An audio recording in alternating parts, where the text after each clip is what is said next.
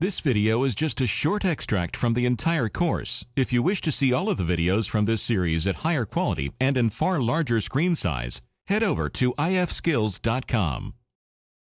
A really great addition to PowerPoint 2010 is the ability to capture screenshots. It comes with a simple tool that allows you to capture whole windows of windows you already have open, or parts of windows if you need a section. So how do we make use of this screen capture? Well, let's use our Italia presentation and create a new slide. So we'll make it a blank slide. The screen capture does not have an option in the content placeholder, so we'd need a blank slide or a slide with very little content to capture the screen. And then we go to Insert, Screenshot. Now in the Screenshot dropdown, you can actually pick up whole windows that you already have open. So for example, if I've gone to the internet and opened a web page and I'd like to screenshot that page, I can choose that here, which is the page I have, and then just click. And the whole page is grabbed and dropped onto my slide. Notice how it's even resized to fit the slide. Perfect.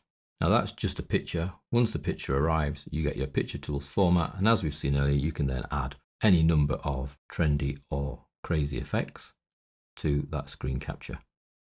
So that can save a lot of work in the old days of print screen, and resizing, etc.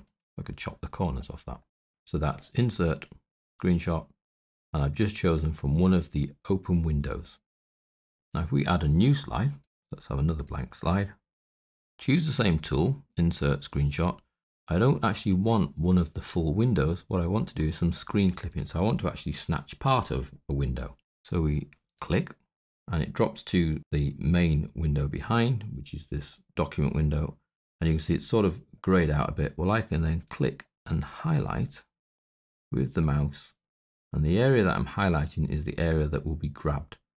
And when I let go of the mouse, it's grabbed and dropped into the middle of the document. That's now another picture that I can add a trendy effect to.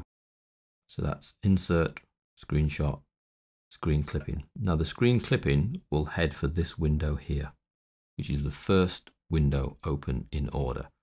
If I want to screen clip that window, then I have to be a little bit cleverer and do Alt-Tab to that window and then Alt-Tab back to PowerPoint.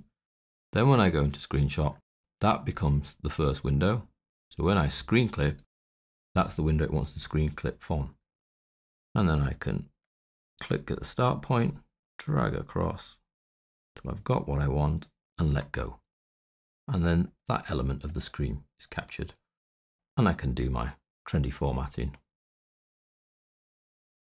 Too much choice, isn't there? Let's do that one with the reflection. So it's any slide you want the screen clipping on, Insert, Screenshot. Any of the available windows can be grabbed just by clicking it. Any part of the first window here can be grabbed by clicking Screen Clipping. And then you click and highlight the bit of the screen you want, let go, and that bit appears in your presentation. And that way you can get full screenshots, such as those, or parts of screen, such as those.